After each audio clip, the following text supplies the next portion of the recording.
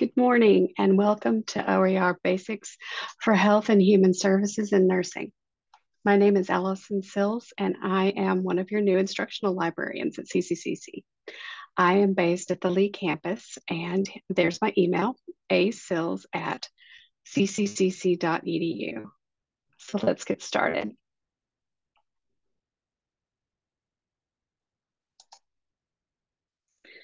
So what are OERs?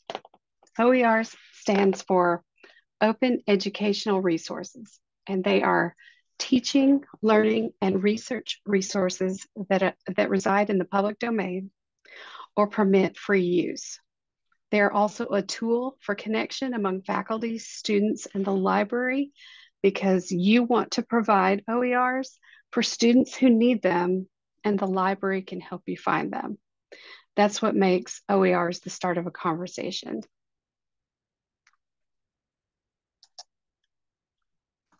So why use OERs? This is the most recent information that I could find with statistics, and it shows how the pace of textbooks in dark blue has not been keeping up with the normal rate of inflation that you can see in burgundy. The Consumer Price Index, or CPI, is the most widely used method of measuring inflation. And this graph shows that college textbook prices have risen more than 3 times faster than normal inflation.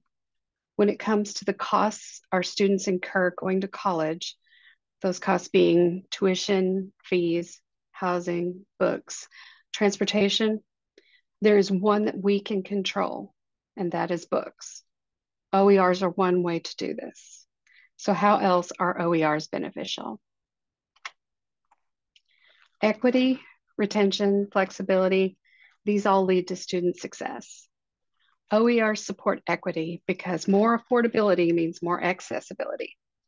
For students, OERs provide an affordable alternative to expensive textbooks that may be a deciding factor in whether a student can or cannot take a course or move forward with their education. According to the Chronicle of Higher Education, 7 in 10 students didn't purchase a textbook at least once because it was too expensive.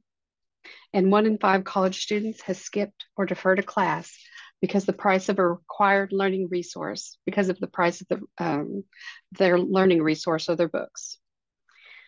OERs level the playing field for all students and allow everyone to achieve the dream of higher education.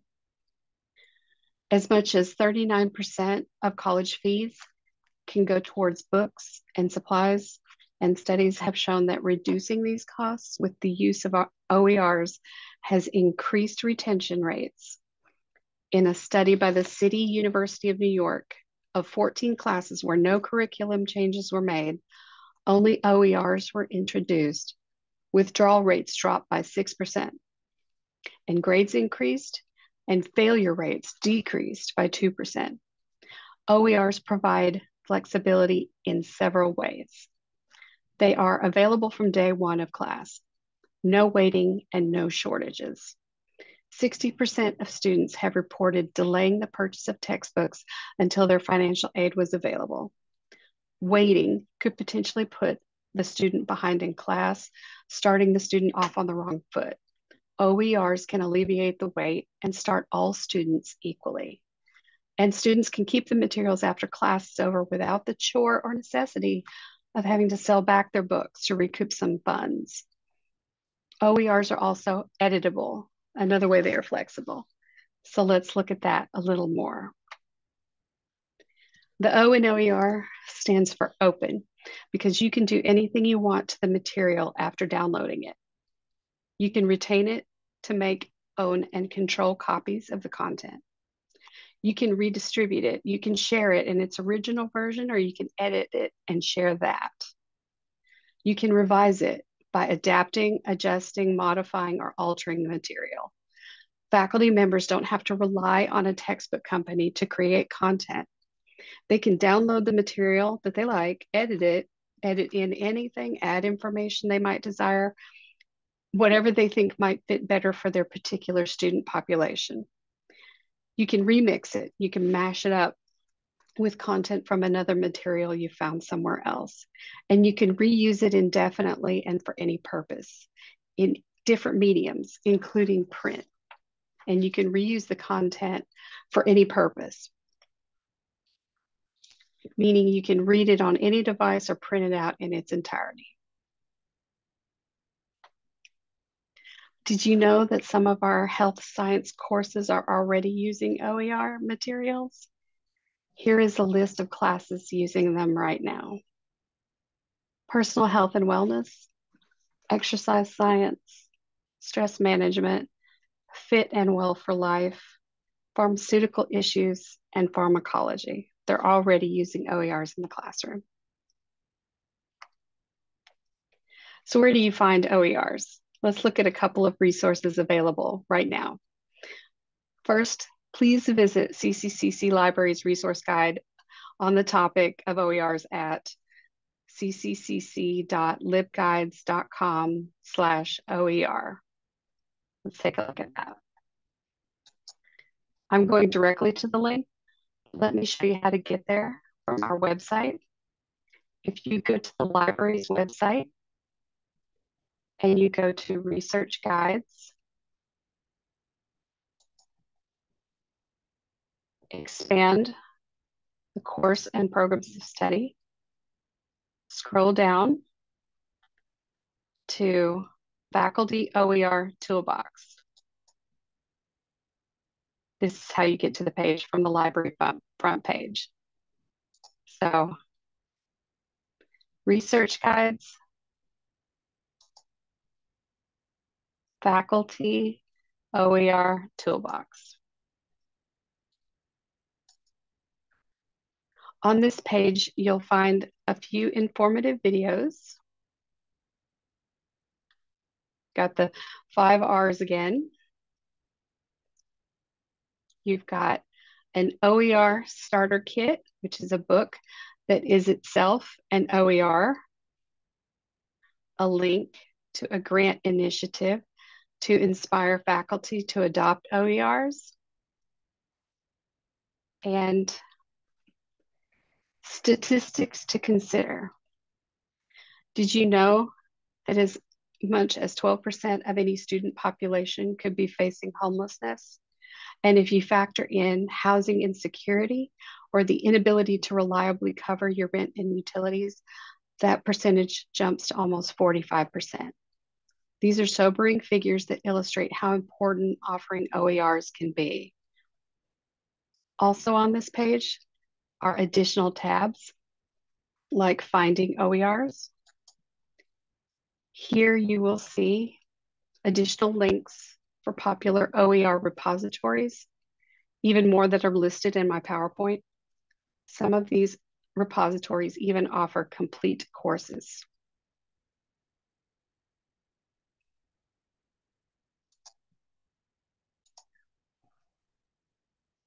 NC Live offers Open Education North Carolina, which offers textbooks for many health and human services, including and nursing courses, including personal health and wellness and anatomy and physiology. And let's look at OER Commons. If you Google OER, your first result is often OER Commons. This resource is easy to search. You simply type in what you're looking for. I've looked up a couple of things here already. And you can refine it by subject, education, and standard. Several different standards listed. I'll just keep it the first choice. Let's take a look at the results. Once you see the result, you can again refine it by these facets: education standard, subject area, education level, and so on, media format, education level, community college. Let's see how many results that returns. 905. You can also sort by rating.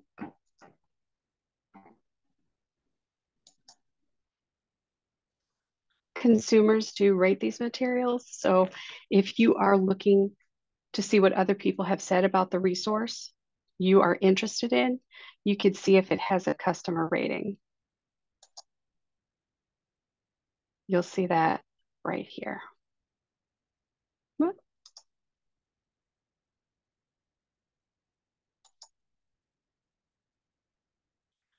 Sometimes there are comments and sometimes there's just ratings.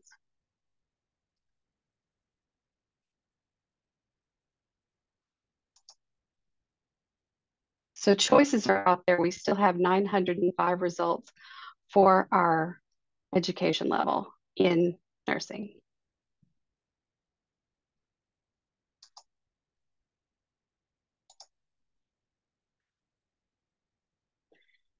These general resources are resources that can get you started. But if you're looking for more resources specific to health and human services and nursing, let's look at these specific resources. Here are several specifically related health related resources for OERs. Some of these are websites and some of these are ebooks. Those that have authors' names, they're ebooks. Let's check out OpenRN.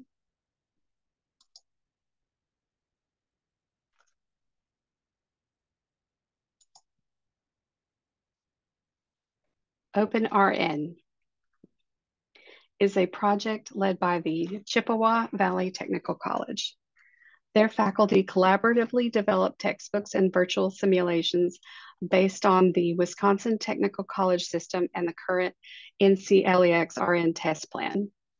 Their textbooks undergo national peer review by faculty, deans, industry members, and nursing students to ensure that the content is accurate and relevant, and that it's written in clear language for nursing students based on current practices. If you've ever wondered if OERs can compete with edited and published material, what I just told you about this OpenRN should assure you that some are very good. And as I mentioned before, resources like OER Commons will allow you to sort results by customer rating. So here on this OpenRN, you'll see reality scenario, virtual reality scenarios, virtual simulations, and your textbooks.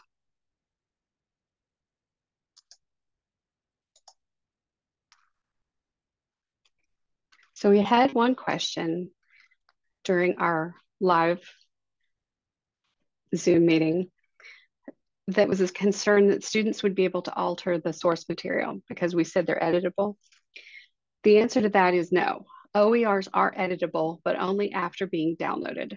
So an instructor could download the material, edit it, and make it available to students on Blackboard, or the instructor could download it, edit it, and then upload it as a new OER into, say, OER Commons, then send the students the new link. But no changes can be made to the original before downloading. So do you have any other questions that you might have? Any other concerns? You can always email the library with them and we'll find the answer for you. We would love to help and support you.